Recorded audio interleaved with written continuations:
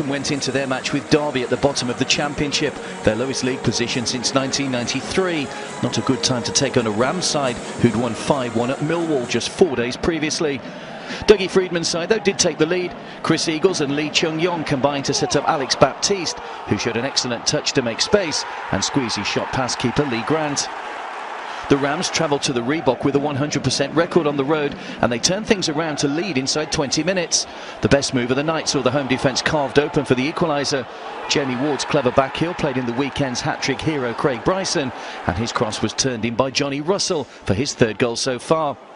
And 11 minutes later, Will Hughes' speculative shot hit teammate Bryson, who again set up a simple chance for Russell to score his second of the match.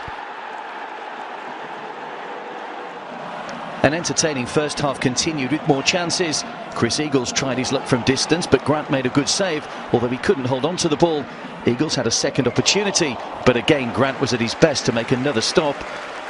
With the first half drawing to a close, Bolton did get themselves back on level terms.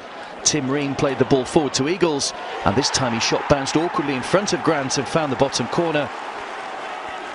Bolton remain as one of two sides without a league win after a goalless second half. Derby went close to retaking the lead after another nice build-up. Ward's cross shot from the angle was pushed out by Adam Bogdan straight to Adam Smith, whose goal-bound effort was blocked and eventually cleared by Matt Mills. The introduction of Jermaine Beckford and David Ngog couldn't help Bolton search for 3 points, although Ngog did get on the end of Jay Spearing's cross, but glanced his header just wide. Just 3 points out of a possible 21 now for Bolton, while the Rams have lost twice so far and sit 8th in the table.